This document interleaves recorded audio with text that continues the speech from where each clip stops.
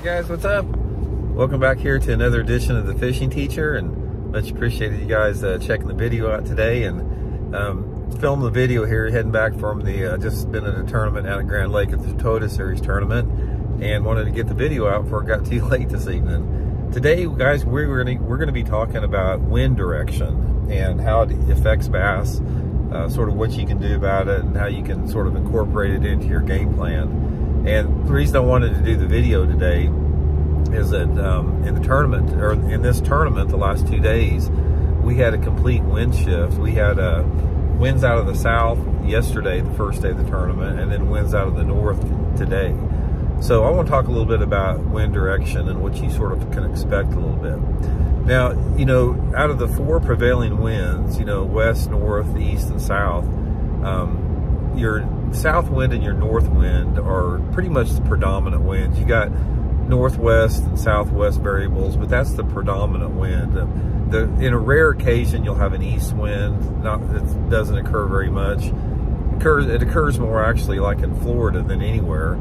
But for the rest of the part of the country, that's pretty rare, and just a straight west wind is the same. So here's what I found out about fishing overall, as far as what you can expect about it. Fishing is usually always better on a south wind, because normally when you have a south wind, you have a combination of either a steady or falling barometric pressure, which can help the fish bite. It's usually a little bit warmer, and you usually have a little bit of cloud cover associated with the south wind a lot of times.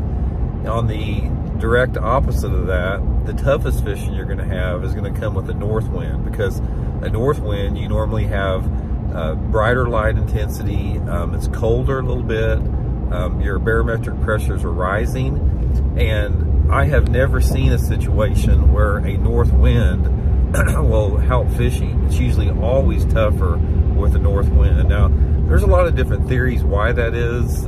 We can only speculate, but for the most part, south is good, north not so good.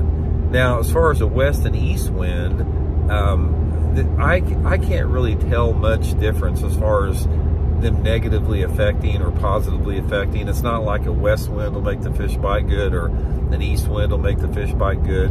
What wind direction does a lot of times is it makes certain structures better or worse depending upon the direction of the wind.